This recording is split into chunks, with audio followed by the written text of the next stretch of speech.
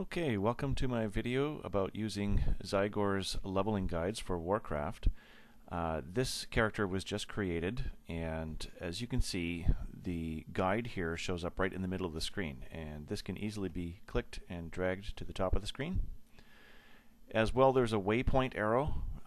This comes from courtesy of the Cartographer add-on, which is tied in with Zygor now, and all we got to do is click and drag that to wherever we want it to be.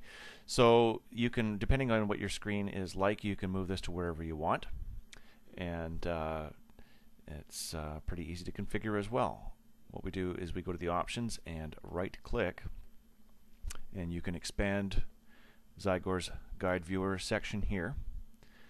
First thing I'm going to recommend is you go to display, and under show steps, change this to 1. And by default up here, you're only going to see the next task or related tasks. If you set this to more, it will expand, which could end up getting in the way of your screen. Again, depends on your resolution.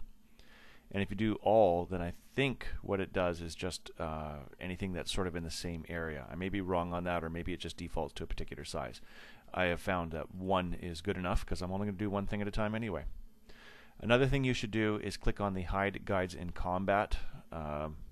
Again, depending on where you're going to be putting the guide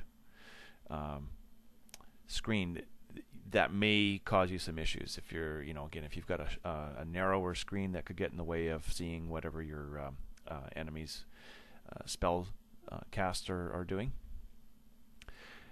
And under dynamic progress, I'm going to get into this in another video, but there's a few different things that you should do. I would suggest putting at least 2 or 3 levels ahead as an option. I usually go with 5. I'll get into that later on. Waypoints, I've only tested it with Cartographer 2, but you can change the settings of how big you want the icon to be. And you can set up some profiles so that if you've got multiple characters that you're using this with, you can save the settings and apply them to other characters as you create them. Okay, that's it for this guide.